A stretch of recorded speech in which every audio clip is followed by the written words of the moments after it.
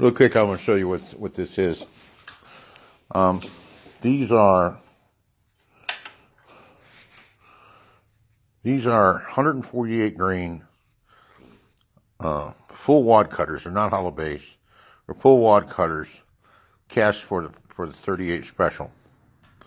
Kind of a pretty bullet, isn't it? They cast real good. They coming out of a Hesley and Gibbs mold. It's a very old mold that's not made anymore. It's a gang mold.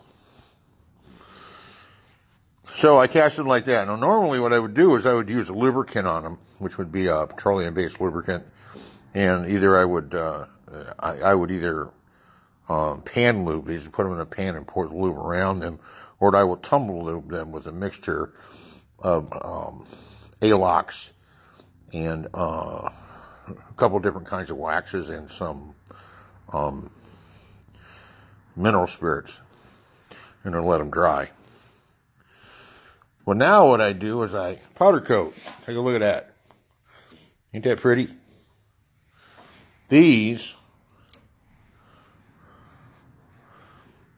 are powder coated, and the powder coating acts as a lubricant and a sealant, which is what lubricant does. But look how good they came out. This is what I used was the cheap powdered paint, which is Harbor Freight Red. And you see, it came out very nicely. The whole rack of them came out very nicely. Now I get that on there. Anybody who knows who works with powdered paint knows that you need to have a static charge to make it stick before you put it in the oven. So what I do with that is I have this tub, which is an old sour cream tub, and I have some powdered paint in there, and those BBs you see in there are black airsoft pellets. So when I put the bullets in there and I shake it for, about 10 minutes, it builds up a static charge and causes the powder to stick to the bullets. Then I put them in this oven, and I bake them. It's supposed to be 400 degrees, but that thermometer goes to 450, almost 500 a lot of times.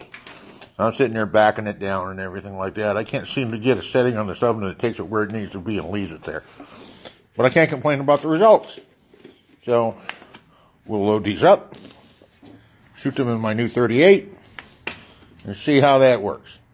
All right, bye.